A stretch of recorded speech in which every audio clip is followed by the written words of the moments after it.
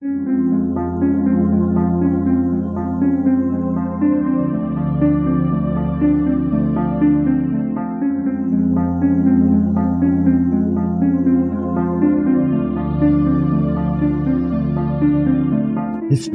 tells the story of the world and of our lives. Sometimes that history goes bump in the night.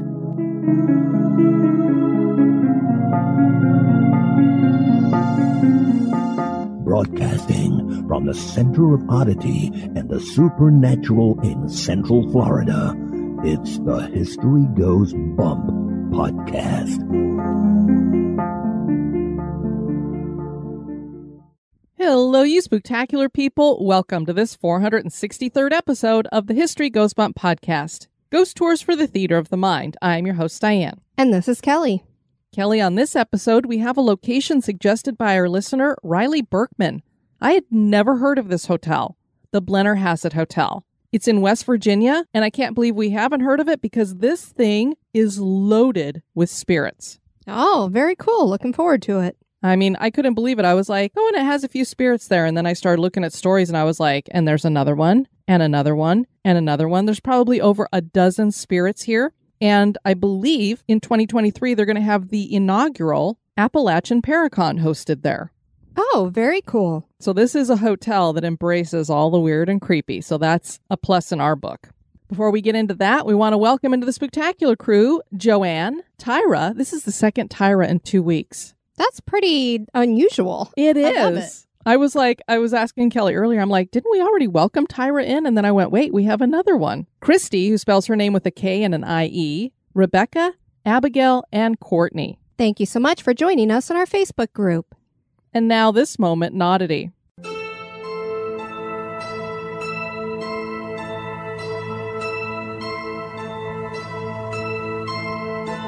Some of us may find surgery-based television shows fascinating. Others of us may cringe at the sight of a scalpel and human flesh. Brain surgery is clearly a very touchy situation. Undoubtedly, anyone who needs brain surgery would want the most talented surgeons available. In the following case, the surgeons probably also wanted a talented musician. Recently, in Rome's Pedita International Hospital, a team of 10 brain surgeons worked on their 35-year-old patient as he performed various songs on his saxophone. Yes, listeners, this patient was fully awake during the 9 hours of surgery. According to the surgeons, awake surgery performed with local anesthesia allows the surgeons to map with extreme precision the neuronal networks that control the various brain functions. With this particular patient, the surgeon studied the music that he would be playing prior to performing the surgery. This meant that any wrong note or too long of a pause would be recognized by the surgeons, which in turn would indicate that they need to avoid the area of the brain which they had just stimulated. Every surgery of this sort is different. Some patients will answer questions, read a book aloud, sing, or play an instrument. The surgeons try to tailor each surgery to the individual patient as much as possible. In the case of the saxophonist, his operation was difficult due to his left-handedness, which mapped his brain structure differently than a right-handed person. Thankfully, his surgery was a success, and he was able to go home to his wife and children just 3 days later. Although playing a saxophone while undergoing brain surgery is nothing short of miraculous, some may say it certainly is odd.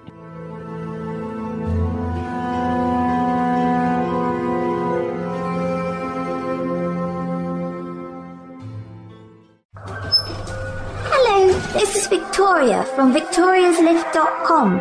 When I'm not taking those who must choose their destiny for a ride on the lift, I'm listening to History Goes Bump podcast. History isn't boring, it's terrifying. The past remains with us, and so do its spirits. Can you hear them calling? They want you to know their stories. Listen now to their voices and the truth from the past. And now, this month in history.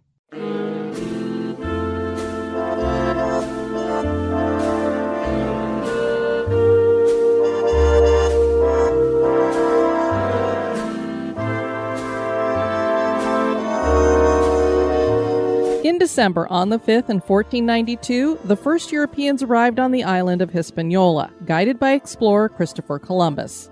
The island is today home to two countries known as Haiti and the Dominican Republic.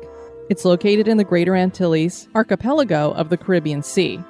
The Italian explorer had originally thought he had found India or China. Columbus founded the first European settlement on the island when his flagship, the Santa Maria, sank after hitting a coral reef on Christmas Day in the same month. This occurred on the Haitian side of the island. The ship was dismantled to use the timbers for Fort Navidad, or Christmas Fort. This was built in a native Taino village. The fort was the first Spanish settlement in the New World.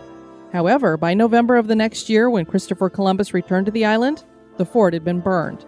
Later, Columbus built a settlement further east in present-day Dominican Republic and named it La Isabela, after Queen Isabella.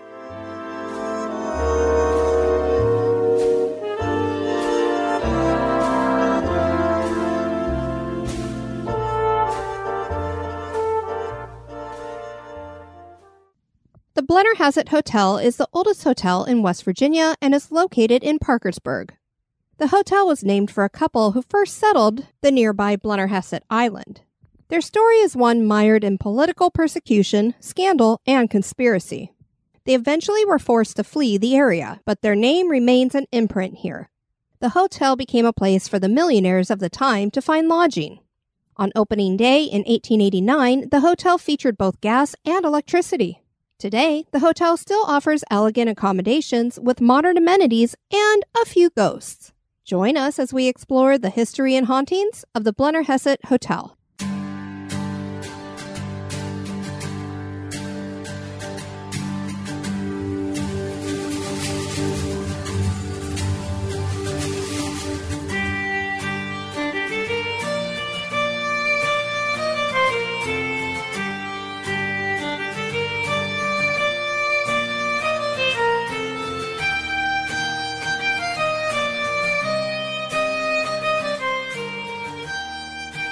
This is the only state in the country that is completely in the mountains, and it's completely in the Appalachian Mountains.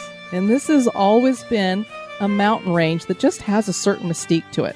So anytime you get stories coming out of here, I'm not surprised.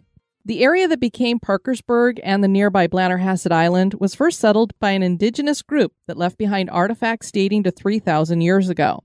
The Delaware Nation was also here, led by Chief Nemacolin, who widened a path through the Appalachian Mountains with two of his sons to allow for westward expansion. Chief Nemacolin died on Blennerhassett Island in 1767. Settlers first came to the area after the American Revolutionary War, and they came from Virginia. They were looking to get closer to the ocean, and they named their settlement Newport, probably because it was a new port. What do you think, Kelly? I would imagine. The location was favorable, too, because it was at the confluence of the Ohio and Little Kanawha rivers. The land was originally a grant to Alexander Parker for his service during the war. In 1810, the town officially was named Parkersburg, obviously for him. The Baltimore and Ohio Railroad arrived in the town in 1857. During the Civil War, Parkersburg was a transportation medical center for Union forces. The late 19th century had Parkersburg transforming into a major oil refining center after an oil and gas boom. In 1883, construction on the Blennerhassett Hotel was started. This hotel was built by Colonel William Nelson Chancellor, who was a banker and eventually became mayor of Parkersburg. He had started as a bank teller and worked his way up until he was president of the local bank. Chancellor wanted to build a hotel for the rich, and he wanted it to be the best hotel in the state of West Virginia. Construction took 6 years to complete, and the hotel was built in the Queen Anne architectural style and stood 5 stories. This is a really cool-looking hotel. It's still got that Victorian look to it, with the tower in the front and all the Queen Anne elements. It's great. Nice. One of my favorites. Electricity came to the city in 1888, and Chancellor had the hotel wired. The electricity was generated by natural gas, and the hotel also featured steam heating. No expense was spared on the interior. Fresco works were in different areas of the lobby, and 2 companies were hired to do the window treatments. The Bentley and Gerwig Furniture Company provided all the furnishings in the hotel. Guests could get to the upper levels via an electric elevator, and there was an electric service elevator as well. There was also a central staircase in the lobby that led up all 5 stories. Another luxury for guests was that each of the 50 guest rooms had a private bathroom, something that I would prefer. There you go, Kelly. If we were back in the Victorian era, you'd have a perfect place to stay. Every floor featured public bathrooms as well. The second floor had a common area for people to gather with 2 double parlors. One of the parlors featured a piano. There was a restaurant on the second floor as well, but the kitchen was actually on the 5th floor just in case a fire started, so it would be easier for people to exit the hotel before the fire worked its way down. That was pretty smart, actually. It was. It's the first time I've ever heard of a hotel thinking about doing that. And then there is this interesting tidbit. There was a large and beautiful mirror in the lobby that had a wire cage built around it. The cage was there to protect the mirror from stray bullets. Was this an issue in Parkersburg, West Virginia? Stray bullets flying in from the street? I just laughed when I was doing the research and I saw that. I'm like, oh, it had a wire cage around the mirror. That's kind of weird. And then it said why. And I went, did they have bullets flying around the city a lot that they were worried it was going to take the mirror out? How about all the windows in the hotel? I know. It's going to break those before it hits the mirror. It was so strange. I was like, okay. Another unique feature of the hotel is that Chancellor had his bank inside it, and this was reached via an entrance on the corner of 4th and Market Streets. The bank remained in the hotel until the 1910s, and then the bank entrance became the hotel's main entrance. The hotel opened on May 6, 1889, but it wasn't Chancellor who ran it. He just built it. George C. Campbell leased the hotel as the first proprietor, and he is the one who named the hotel. Campbell at first wanted to name it Hotel Argyle, but then he finally landed on the Hotel Blennerhassett. This was in line with the nearby Blennerhassett Island, which was named for Harman and Margaret Blennerhassett. Harman was an Anglo-Irish lawyer and aristocrat who was born in England and raised in Ireland. He attended school in London and eventually joined a secret society there known as the Society of United Irishmen in 1793.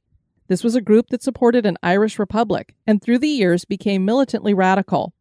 An uprising was put down and the United Kingdom Parliament at Westminster followed in its wake. Harman married Margaret Agnew, who was his sister's daughter, which we're pretty sure makes her his niece. Kelly, of course, we talk about some of these marriages that were way back then and we're like, wow, there's a huge age difference there, or there's that uncomfortable, the girl was 14 and the guy was between 25 and 30. This is really uncomfortable. Keeping it in the family. I guess. I mean, he's an aristocrat, so maybe they're just used to, royalty. That's why a lot of them went crazy because they were inbred.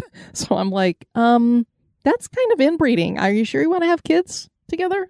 Well, this was considered in defiance of religious and societal values at the time. So this wasn't something that was just done in 1794. That makes me feel better that wasn't a common occurrence there, that people were like, Right.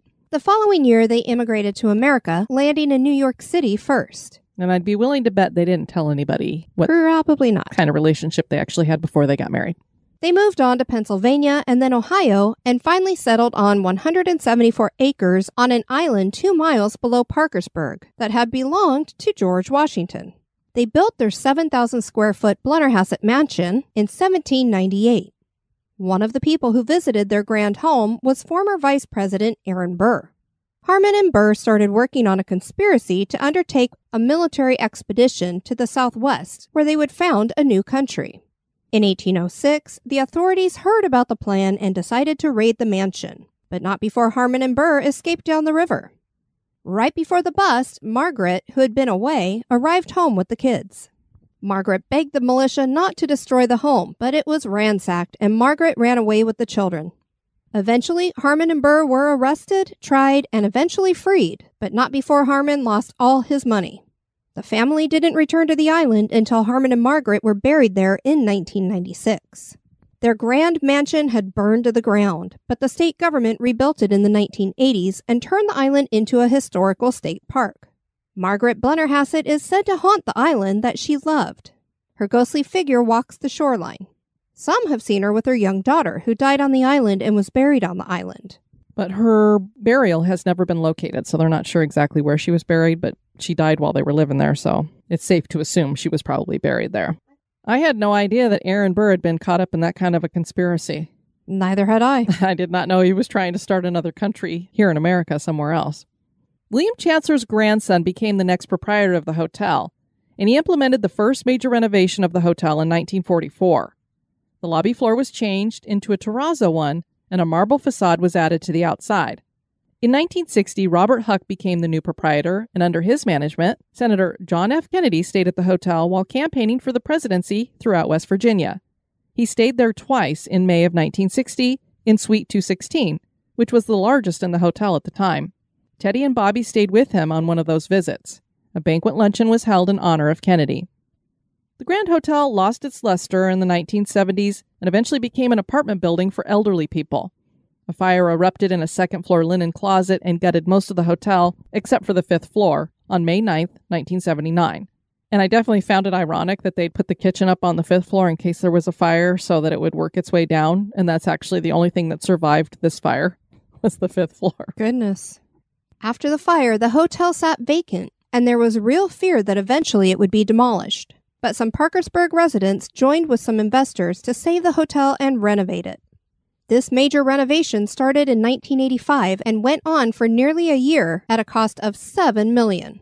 A new ballroom and promenade were added to the 1st floor, an atrium to the 3rd floor with skylights, a library was added, and several new guest rooms, bringing that number to 104 rooms for rent. The interior was redesigned to resemble the inside of a Mississippi riverboat with dark-stained wainscoting throughout, and antiques were incorporated into the decor. They also added a building to the hotel, the Kaltenecker Building, which was right next door. This building dates back to the same time as the hotel and has a similar architectural style because the same architect was used. And now a little break for a word about one of our sponsors.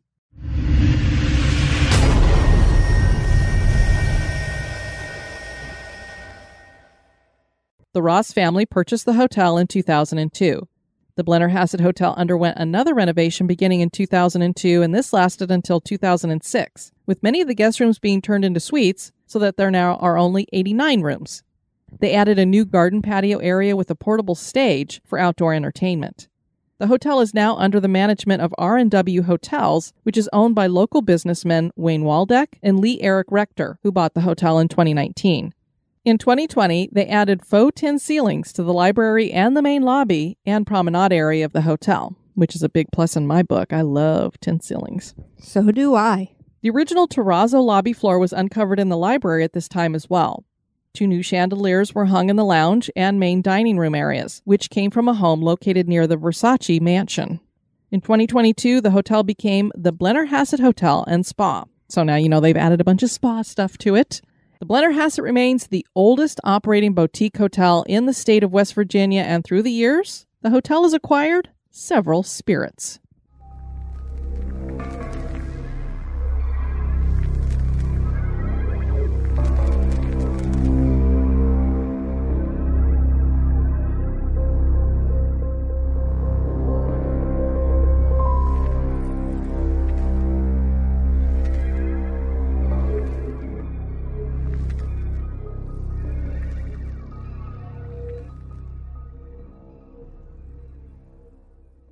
Like many historic hotels, the elevator in this one is haunted.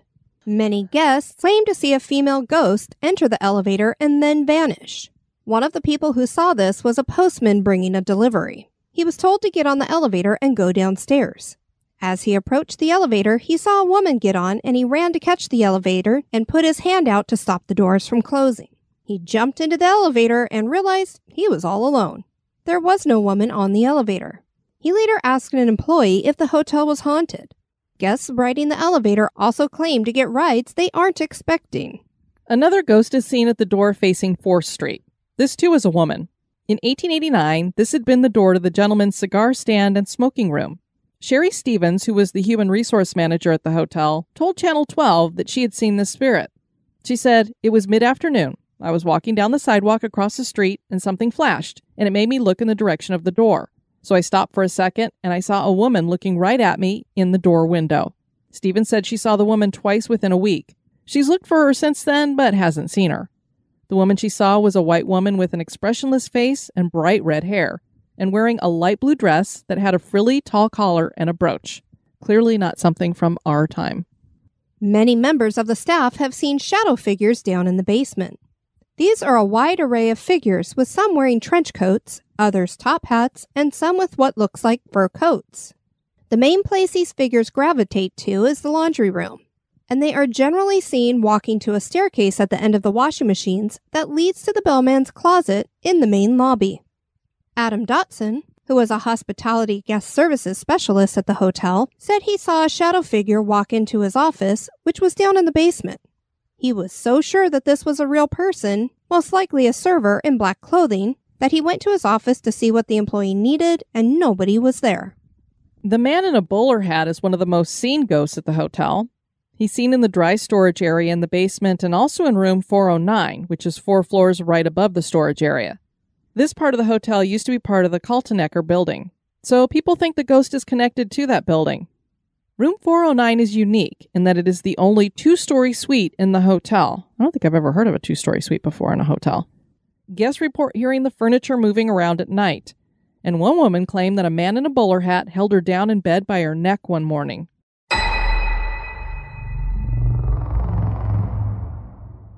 Adam Dotson had an encounter with the spirits in room 409 as well when he was staying in the room right next to the suite. This was room 407. He was awakened at night by a party going on in the suite. Dotson told the front desk about the noise, and he was informed that he was the only person staying on that floor. The man who built the hotel, Colonel Chancellor, is seen usually during renovations. He is seen wearing a brown suit with a bushy mustache and monocle and looking thoughtful. He's usually on the second floor in the hallway or in guest rooms. People have reported to the front desk that they have awakened to find a man staring at them as they slept. That's creepy. Yeah, anytime you wake up and somebody's staring at you that you don't know, that's creepy. Yeah. That's why when girls would talk about the Twilight movie and they'd be like, oh, that's so romantic that Edward would be watching Bella. And I was like, that's creepy. He's in her room watching her while she's sleeping. Well, he's usually at the foot of the bed. I guess that's better than up by your face. That's true. People assume he is just keeping track of how things are going in the hotel. I don't know how watching people sleeping is related to renovations, but okay. Colonel Chancellor was fond of cigars, and the scent of cigars is often detected when he's nearby. There is no smoking in the hotel, but the library has many times been filled with the pungent smell of cigar smoke. Sometimes, smoke is even seen hanging in the air. Now that is really weird. We hear the cigar smoke smell a lot, but to actually see smoke in the air? Yeah, trust your nose picture, it may be a ghost. I know. I'm just like, how does smoke manifest itself like that? Sometimes, the cigar smell is caught wafting through the hallways as well. When people see the picture of the colonel in the hotel, they will report that he is a spirit that they have seen. And that very picture is said to be haunted, as people will see gold lights dancing around it. These have even been captured in photographs. And even stranger are people who claim to have caught a red glow on the end of the colonel's cigar in the picture. That is really weird, too. It is strange. I want to see those pictures. As do I. The library not only has the haunting scent of cigars, but books often get tossed about, even the old heavy books. One book in particular gets thrown a lot, so the staff has taken to putting a potted plant on it. Oh, wow. Even this doesn't keep it from getting tossed into the walls. The whispering of female voices is heard over the intercom system, and sometimes there's even a female scream followed by laughing. That's you and I. Totally. Pretty much. We'd be like, hey, how do we turn this thing on? We're going to freak these people out. Goofing around. Do some kind of blood-curdling scream. And then we'd be like, ha, ha, ha, ha, ha. Flapper-style music is heard coming from the Charleston room, which is appropriate, I would say. And the other ballrooms have music coming out of them as well. The chandelier also swings on its own in the Charleston room, and silverware occasionally goes flying. Watch it for those butter knives. There is also the spirit of a little boy here. He is dressed in clothing from the 1920s and looks to be about 9 years old. A chef saw him standing in the kitchen one night. He did a double take, and when he looked back, the child was gone. This boy also has been seen down in the basement near the staff lounge. He always disappears right after he is spotted. And he's not the only child here, because security staff have claimed to hear the disembodied singing of children. One of them said that they heard this phantom group of children singing Jingle Bells at Christmas time. Also on the second floor, ghostly children play tag in the hall. And a bellman said he saw a little girl in a fancy dress on that floor out of the corner of his eye. But when he turned to look at her, she disappeared around a corner. The list of ghosts in this place, Kelly, it just goes on and on. A phantom maid has been seen scrubbing the floor in the lobby wearing a uniform from another era. There's the 4 o'clock knocker, who haunts the coffee shop that's located where the front desk used to be. This spirit raps on the wall near the doorway into the office at 4 a.m., which is why it's called the 4 o'clock knocker. There are usually 3 loud raps. There's the kissing bandit, who likes to give female guests little kisses on their faces and lips as they sleep. These women awaken, sit up, and then the kissing stops, and they're shocked to find that they are all alone in their room. But thankfully they are, because if I was getting a bunch of little kisses and I wake up and I'm not supposed to have somebody in my room and they're there, not good. The red room gives people a feeling of dread, and the doors open and close on their own. People feel like they're being watched here as well. Another guest reported that he had been awakened in the middle of the night by something depressing the bed as if someone unseen had just sat down. He glanced at the foot of the bed and saw an old man sitting there who, upon realizing that he had been seen, scowled and said, "I was here first." I'd be like, okay, you can have the bed. I'm out. Get off my bed. Like, get off my lawn. Oh, man. The spirit then faded away. The guest promptly packed his bag and checked out, happy to leave the old spirit in the room he apparently was possessive of. And then finally, there are the haunted mirrors.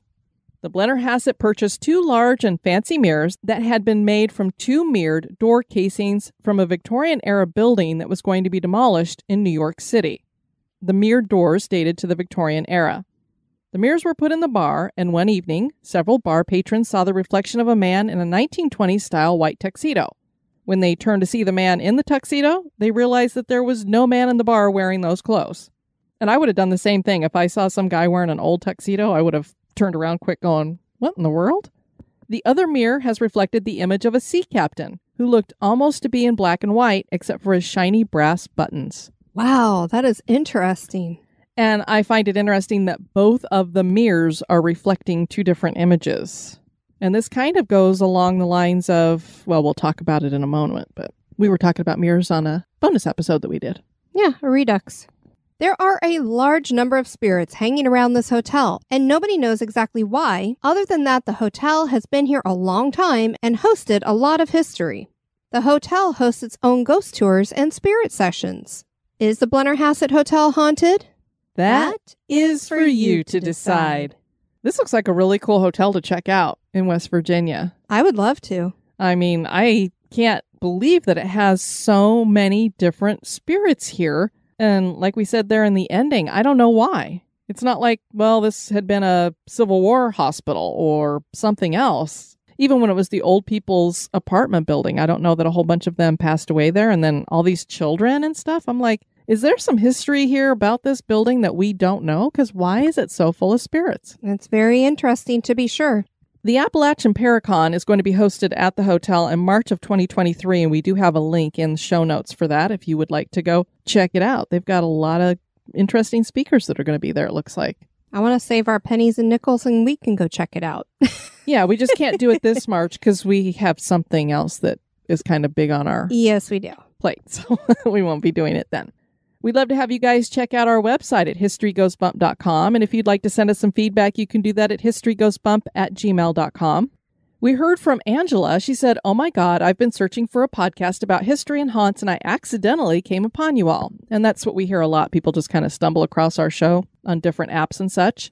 But this one's a little different. I'm fascinated with haunted woods and Bigfoot sightings. I've been listening to Expanded Perspectives for over a year, and I love them too.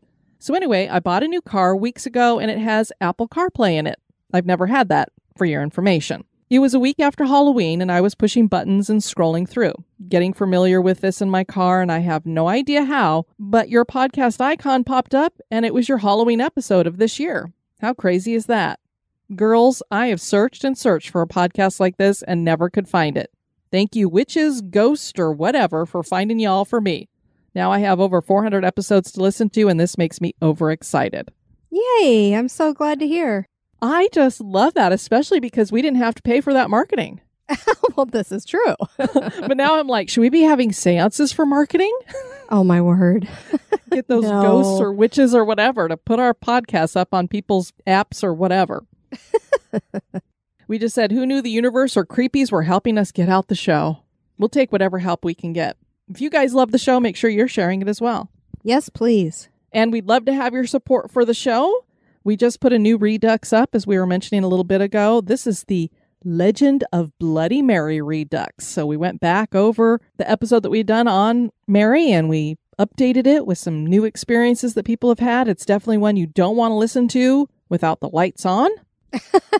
Might be a little too creepy for some. Yeah. And you may not want to be hanging around mirrors too much, because we talk about a lot of stuff with mirrors and hauntings and that kind of thing. Plus, you'll also be a part of the Christmas mailing, and we're going to be getting those magnets in the mail. I can't wait to see them. I think they're going to turn out great. I'm excited as well, and I can't wait to stuff those envelopes. And write all those addresses out.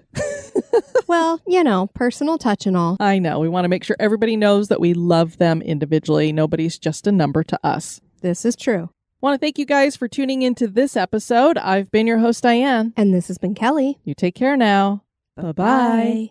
This episode is brought to you by our executive producers. Dispatches from the Grave Digger. We want to welcome into the cemetery Melissa Stott. You're going to be placed in a chest tomb. Thank you so much for supporting History Goes Bump. We really appreciate it. Check out the website at historygoesbump.com.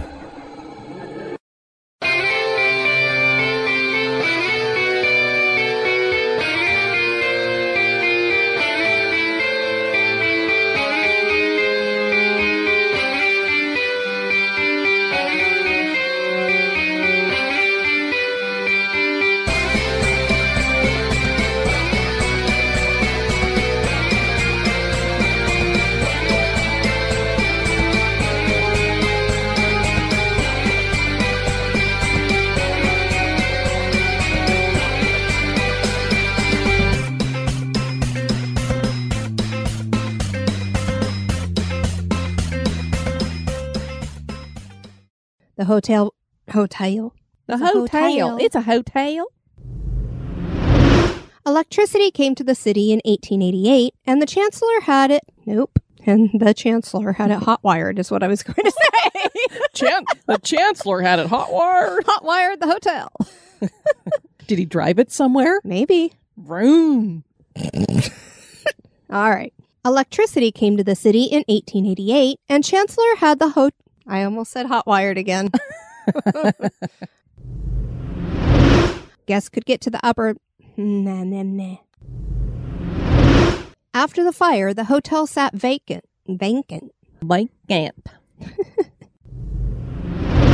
Many guests claimed to see a female ghost under the elevator. Well, if she's under the elevator, we know why she's a ghost. The guests promptly packed it. Too many peas. Pa-pa-pa-poo-pa-poo. The guest promptly pooped. He might have, but he didn't report that, I'm sure. I can't even read it when there's two P's in this thing, and yet I use alliteration in the oddities all the time. And I just keep going with it. The guest then changed his drawers, packed his bags, and left. Next time I come here, I'm wearing Depends.